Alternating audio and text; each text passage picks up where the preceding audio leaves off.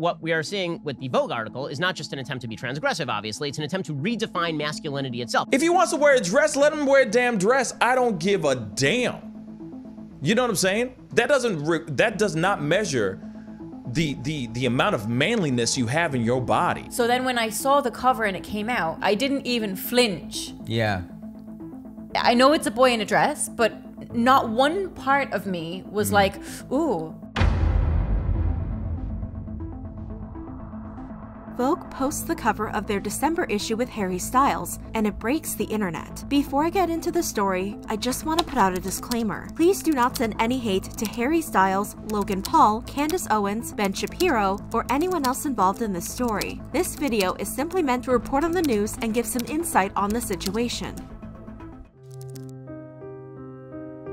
On November 13th, Vogue announced that Harry Styles was going to be the cover star for their December issue. With this cover, Harry would be the first man to appear solo on the cover of Vogue. The photos featured in the article showed Harry in a wide variety of outfits, including dresses and skirts. Twitter users were excited to see him featured. This is what a strong, confident man looks like. Thank you, Vogue magazine, and especially Harry Styles, for showing all people, no matter how they identify, fashion is what you make of it. You are gorgeous. Groundbreaking cover with the perfect man. Harry's unfettered by modern convention in music and presentation, yet he's not an audacious opposing force. He has a strong, steady inner compass. Kudos to Vogue and everyone who pulled this together. Listening to Hamish's preamble and video.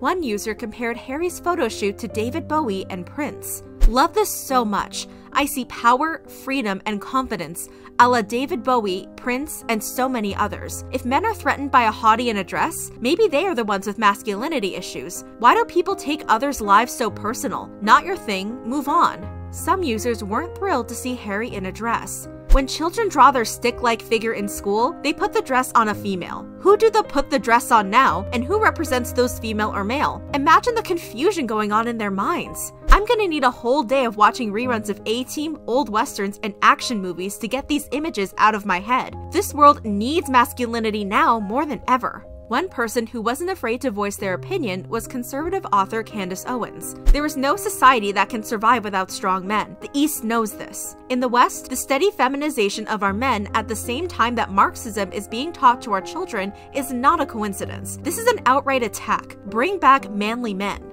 Some celebrities were quick to call her out. Olivia Wilde said, "You're pathetic." I think you missed the definition of what a man is. Masculinity alone does not make a man. After Candace tweeted about the situation, she began trending on Twitter. Candace sent out another tweet when she noticed herself trending. Since I'm trending, I'd like to clarify what I meant when I said bring back manly men. I meant bring back manly men. Terms like toxic masculinity were created by toxic females. Real women don't do fake feminism. Sorry, I'm not sorry.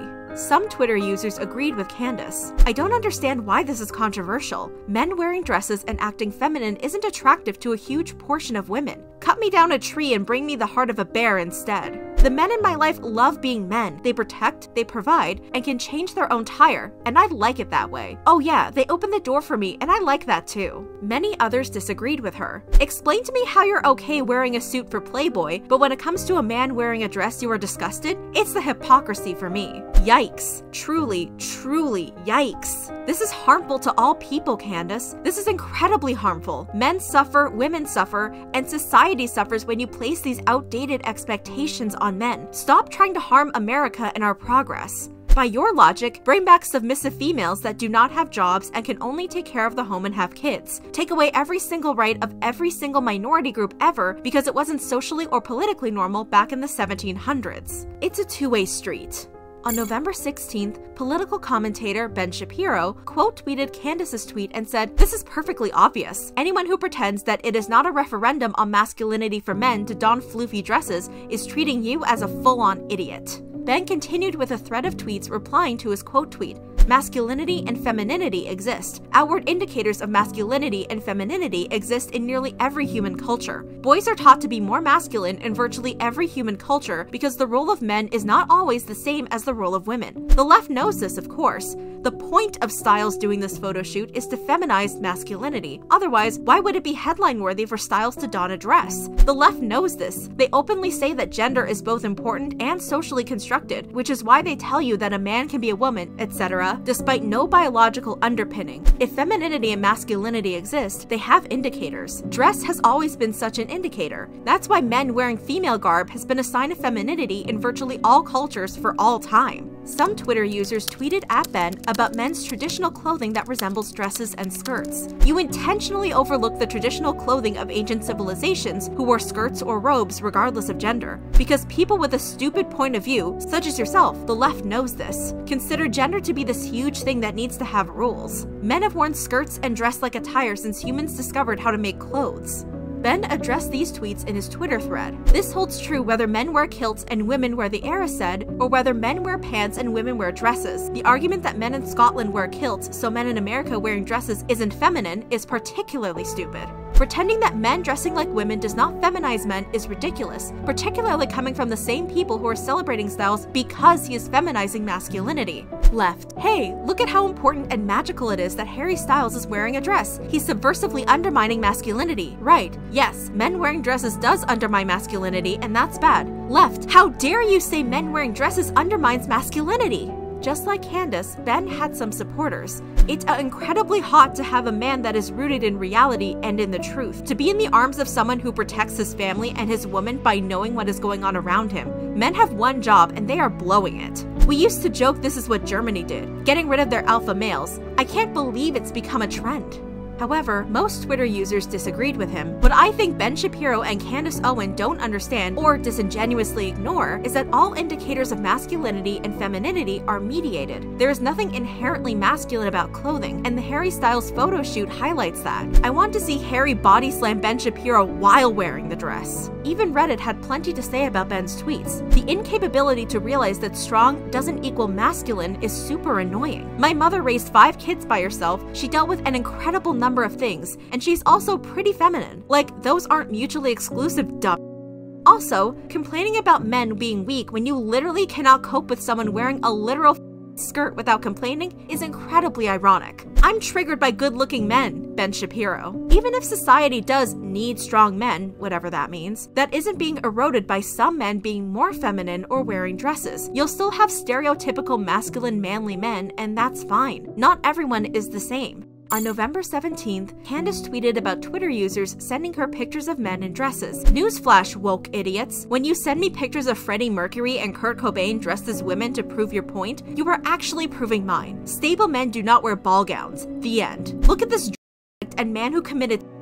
They wore dresses too, just impossibly stupid. A Twitter user asked her about what she thought about David Bowie. For context, David Bowie was known for being androgynous and challenging gender norms. Candace replied, he was very open about his and various abuses coming up in the music industry and the paranoid psychosis would inspire. Hollywood glorifies struggle, mainstream and castigates normal people for calling out the madness of it all. A person will be calling out for help and Hollywood sycophants will be like, stunning, brave. It's the reason we lose so many talented musicians so young, because their fans are their biggest enablers. Twitter users continue to disagree with her. You are aware David Bowie went on to live a long and productive life. He even got married, to a beautiful woman no less. Even with his lack of manliness and all, it's 2020. Feel free to join us whenever, because they are brave for calling out for help. It's okay to need help every once in a while. It's okay for a man to need help, and it's okay for them to wear whatever the hell they want. On November 17th, Harry's mother, Anne Twist, appeared on the UK talk show Lorraine. She said, I think maybe I had something to do with it because I was always a big fan of doing fancy dress with the kids when they were smaller, which Gemma hated but Harry always embraced. On November 17th, Logan Paul uploaded a new episode of his podcast, Impulsive. In the episode, Logan and his friends George and Mike talk about Harry's Vogue cover. He got on the cover of Vogue, and he was wearing a dress. He was wearing a dress. Wearing a dress doing whippets. What the f were they thinking? I think with this he's blowing up a balloon. Oh, god dang, my brain is just in all the wrong places. No, but look. Okay, so to me, I see this and I'm like, gee, like he don't give up, right? Wait, is that really what you think, or is that what you're saying? But like, I swear to God, I swear Harry Styles wearing a dress, yeah. like your immediate thought is, wow, this guy's a real gangster. Yep. Because I'm all about challenging social norms. Logan's co-host George explained he liked things the way they were. Logan was confused by his explanation. But what is the way it is? The way it's been? Why? Because the way it's been is not been great. Logan continued to defend the cover. I don't think there's much to it. Like, he wanted to try something and he did it, and it's dope, and it worked for me. It doesn't work for some people. Logan then read out Candace Owens' tweet, and George agreed with her. Bro, why? What ain't manly. What is manly to you? What does it mean? Is manly like being comfortable in your own skin and being comfortable with who you are, regardless of what people think about what you're wearing? I get that, and I understand it's okay to venture out and try new things and do things, and I think it's great for people not to judge other people, but... Yeah, man, just like you are now. Logan's friends then accused him of being combative. You're the type of people that will look at it and are like, no, men gotta be men and they can't wear dresses. None of us Suck it, bro. I would do this in a heartbeat. No one said I wouldn't do it. No one said he didn't do it. No one said that. The notion of it, the idea of it, and the idea of him donning a magazine dress in a dress elicits a conversation, and it's a conversation. The problem is people are too quick to get right angry like you. You get angry at our opinion, and I think that's not fair. What am I angry about? You got really quick to get mad at me and Mike immediately. There's no conversation. You just got mad immediately. I'm listening to you, telling me you don't want to judge people, and then watching you judge people. So yeah, I'm listening. And no one's judging I'm not anybody. getting angry, but Nobody's me calling anybody. you out for your flaw. So now I have a flaw for my opinion. Your lack of logic. So my point of view is a flaw. I never even said your point of view is a flaw. See what I'm saying about you being angry? You just me. Do I look angry to you? And do you know what it means? Well, I'm telling you that your lack of logic will lose you the argument when you say, yeah, man, like people shouldn't judge people, but like he's not a man because he's wearing a dress.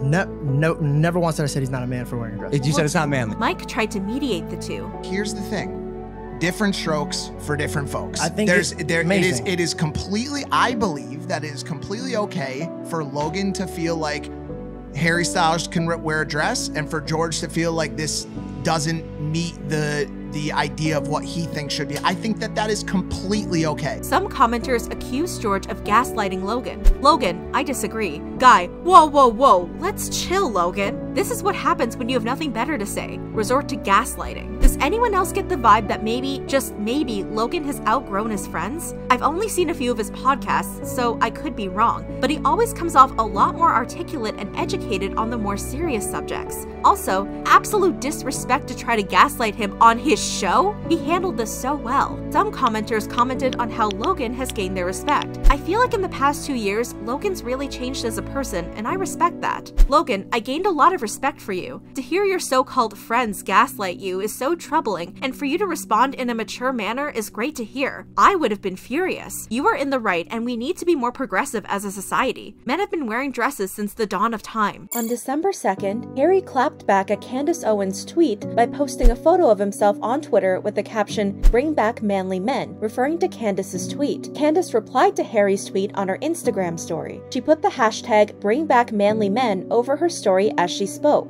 Personally, I kind of like the outfit he's wearing. I mean, he looks stupid, but he doesn't look feminine. He kind of just looks like he's in a different century, and I think it looks good. He's giving me Henry VIII meets Michael Jackson, "You Are Not Alone" vibes. I'm digging it. I would wear it, Harry. I love you. After sharing the video, she included a photo of Harry dressed as a soldier for his role in the film Dunkirk. And that seems to be the end of the drama for now. So, what's the big issue? The complicated situation with gendered clothing and colors and toxic masculinity.